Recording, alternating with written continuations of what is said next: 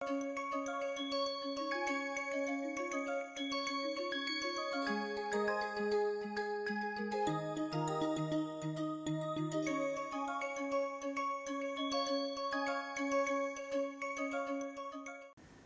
are those 7 types of wisdom?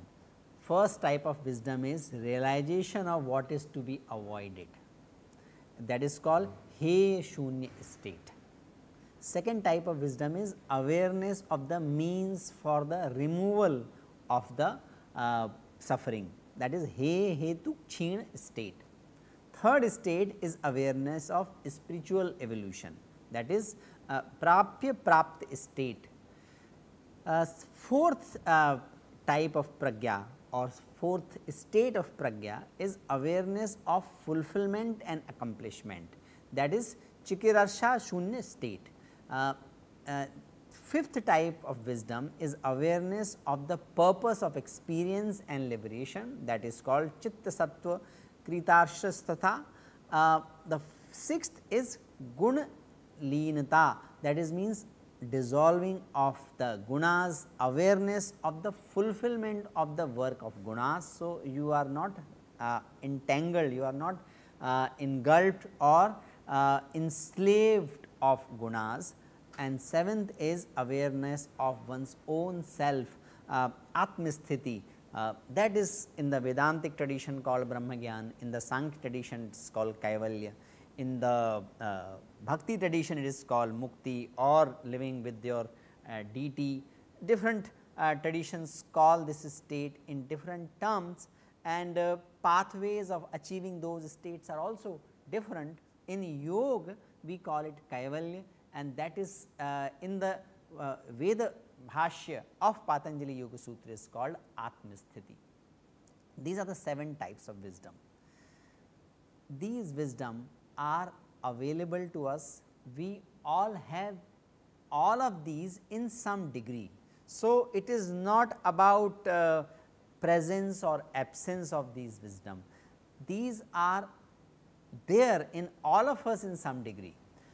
When we are able to use these more often, when we are able to operate mostly on these wisdom, then we can say that we have come to the maturity of these wisdom. For example, realization of what is to be avoided, that is related to how much food we should eat, how much sense indulgence we should allow ourselves, where we need to put in effort, what we should avoid in our behavior, all that is He Shunya state. We all have there in us to some degree. Awareness of the means of removal, how I can get rid of my suffering, how I can get rid of my dysfunctionality. All of us have some idea, some notion, some insight how I can become more functional, how I can become more wise, how I can become more intelligent, how I can become more productive. We all know to at least to some degree about it. So, that is He Hetu Chin state, how I can get rid of my dysfunctionality. We all have that to some degree. Awareness of spiritual evolution, what can make me the best version of myself, what is the most meaningful thing to me, what can make me very productive executive, excellent human being or a member of community. We all have some idea about it. So, we also have Prapya Prapta state. So, that is also there in some degrees. Fourth is the achievement and accomplishment. If you see the definition of flourishing, that is reflected in the acronym PARMA, that is positive emotion, positive achievement, positive relationships. In the PARMA, which is the reflection of flourishing, and we have talked about it in the earlier sessions, there is a component called sense of positive achievement. What can give me sense of fulfillment? In the Maslow's need hierarchy, it is related to actualization. So, we all have some element, some degree of actualization there. We all know what gives us deepest fulfillment, what gives us sense of positive, most meaningful accomplishment. So, we all know that at least to some degree. So, we all have these wisdoms with us, With the practice of yoga, we can bring clarity and we get the energy and power to operate on this wisdom. In the yogic tradition and other traditions as well, we talk about three types of Shakti, Ichha Shakti, Jnana Shakti and Kriya Shakti. Ichha Shakti is power of will, how much I have that willingness to do or accomplish or to engage myself for the positive efforts in life, that is Ichha Shakti. Second is Jnana Shakti, how much I know about it. We discussed Tattvava Bodh in the previous sessions, that is Jnana Shakti, knowing about what is worth accomplishing, what is worth pursuing, that is Jnana Shakti. And Kriya Shakti is actually applying that in my behavior, in my transactions, in the day to day life, that is Kriya Shakti. Most of us have Ichha Shakti, some of us have more Jnana Shakti. What distinguishes more successful from the average successful or less successful people is Kriya Shakti. Those who are able to implement, those who are able to do according to their Ichha Shakti and Jnana Shakti, they become most successful. In the wisdom also this logic applies. Those who have this wisdom only at cognitive level, they will operate with certain level of functionality, they will operate at certain level of productivity, but those who constantly work on refining this wisdom and apply that wisdom in their behavior and in their transactions, they can become more successful, they can become more joyful in their life.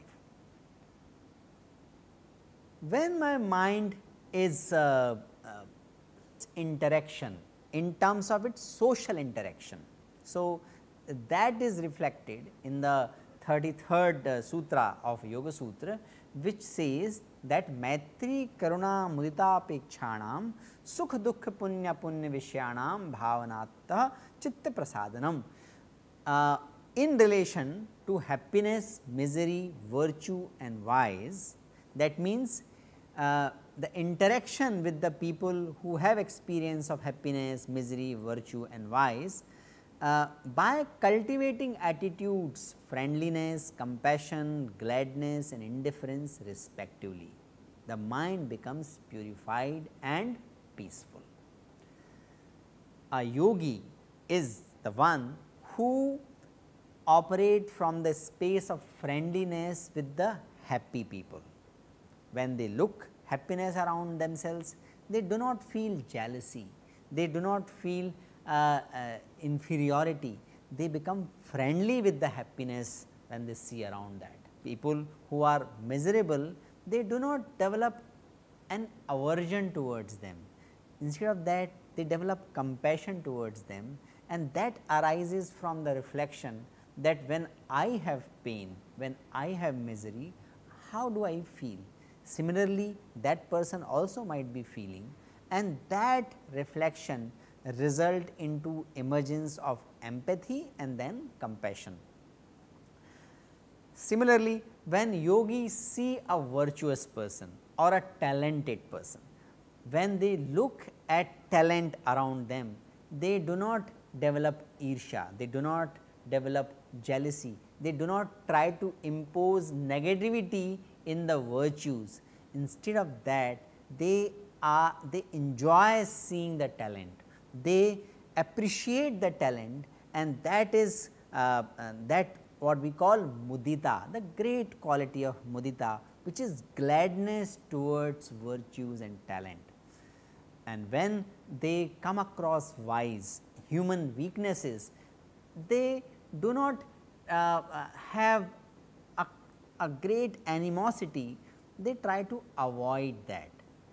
Not that yogi try to avoid the vice when they look around vice, but it is more like what Jesus Christ said, and Mahatma Gandhi also said it, said and wrote about it many times. Don't have dislike to your enemy but you have to have dislike to the wrong things it is doing. So, in the same way yogi developed a kind of upeksha at the personal level, but also does whatever is required to establish or follow dharma when they say vices or human weaknesses around themselves.